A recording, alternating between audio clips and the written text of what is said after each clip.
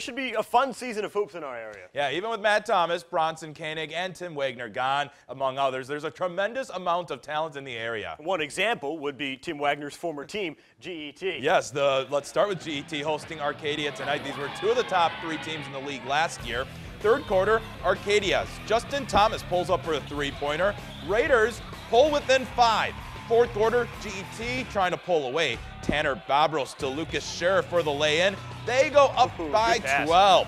But Arcadia's hanging in there. Rob Hesley takes the rebound. The distance for the layup, they cut the double-digit deficit down to single digits to 8. Later, GET's Nick Wagner pulling up for the basket and 1 to go back up by 13. Redhawks hold on to win this one 48-41. It feels pretty good to come out and get the win here.